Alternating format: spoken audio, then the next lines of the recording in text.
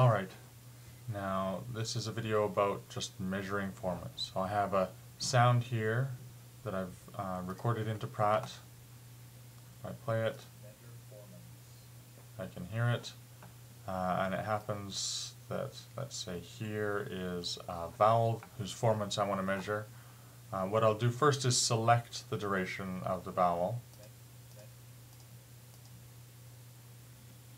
I notice that the things on either side are consonants. By listening to them, I can hit this SEL button, select, and that zooms way the heck in. It can be a bit hard to pick stuff out here. If you want, you can back off a little bit, just so you can see, oh yeah, here's other sounds on either side. In fact, if I zoom into that selection, I actually do still see these dark bands, the formants. I'm going to zoom out just a little bit for sanity's sake. And then all you really need to do is click on the formants, find as close as you can, somewhere right in the middle of the formant. Here's the first one. Middle of the formant, I have 618 Hertz. I can read off the left side here. I'm going to go into a notepad and say, for the this is just notes for myself, so it's okay if it's not phonetic characters. F1 equals 618 Hertz. Fractions of a Hertz isn't really a meaningful thing to record, so feel free to round it to the nearest whole number. Go up to the next dark band here. There we go. Notice that I'm making these marks in the middle.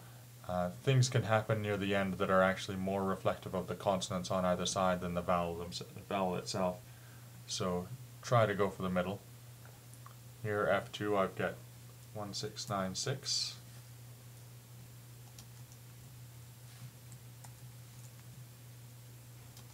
And we'll measure F3 as well. Third formant up here, 2463. Okay.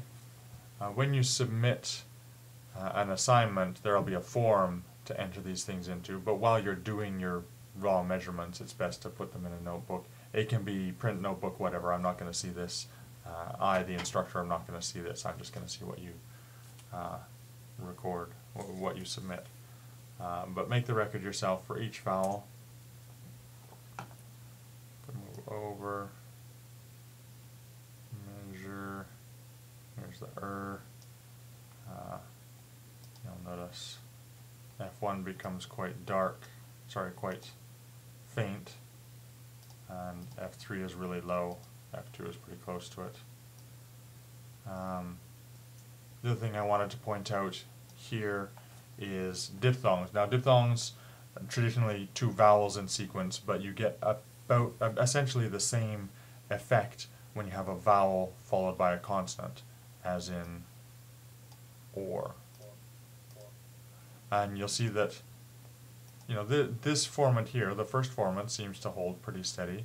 The second formant actually starts off merged with that, essentially, and then it raises a little bit. And the third formant starts way the heck up here at 2301, and it takes a nosedive down to 1578, thereabouts, right?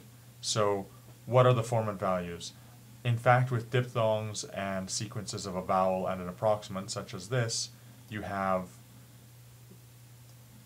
in the ideal situation anyway, a moderately stable formant structure for the first part.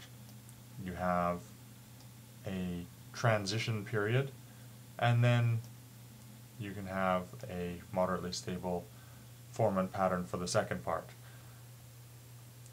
For our assignment, I'm really just interested in the first part of the diphthong. So find that stable region and then pick the formants out of the middle of that.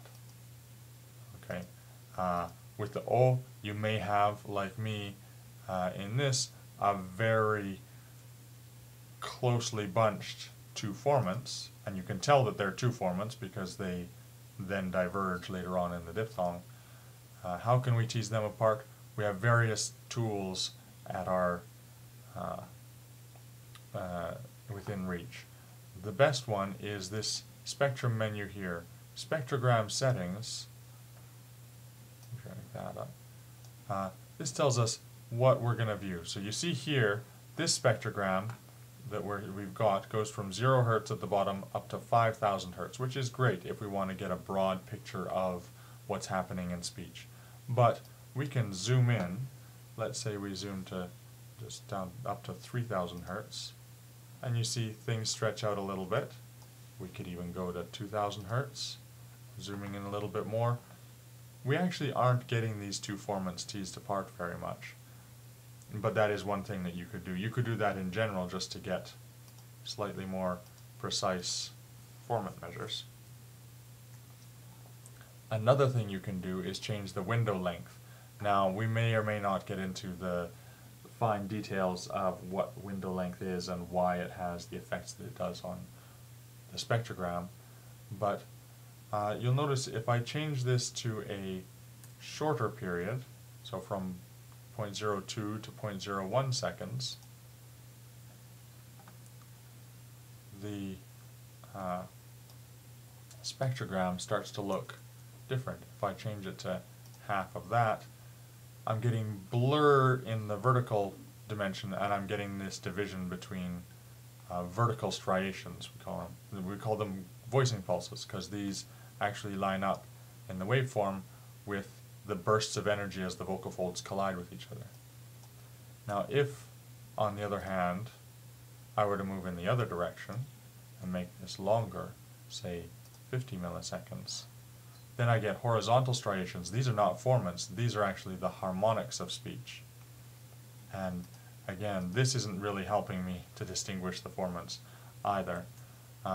What I probably want is something in between. You can see here, the 10 millisecond window, I have a bulge of sorts here and a bulge down here. So I can sort of tease apart two different formants. One other tool that I have at my in my belt here, if I choose that portion of the sound that I'm interested in, the stable first part of the diphthong, and I say I want to view a spectral slice, this is going to give me a spectrum of just that portion of the sound that I have selected.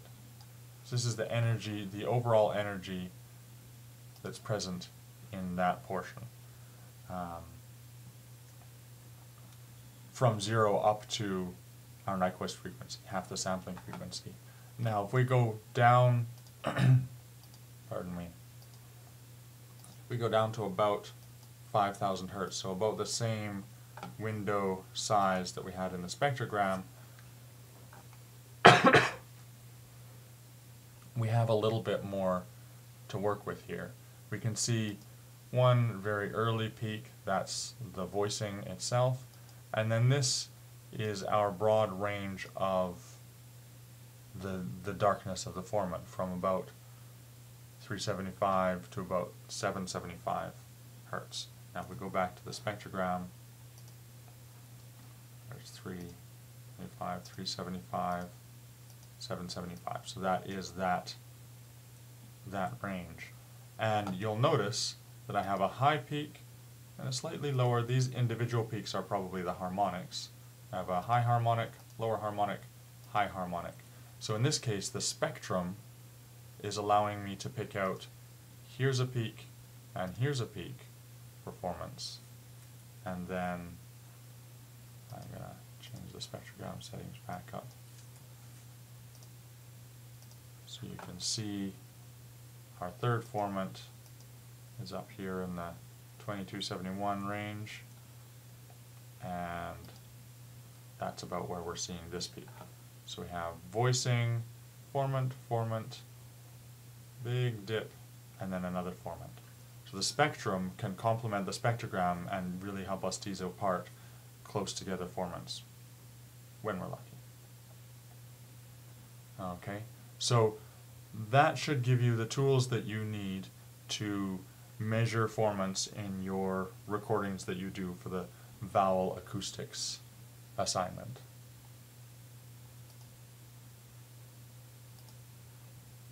you notice that spectrum actually becomes an object here.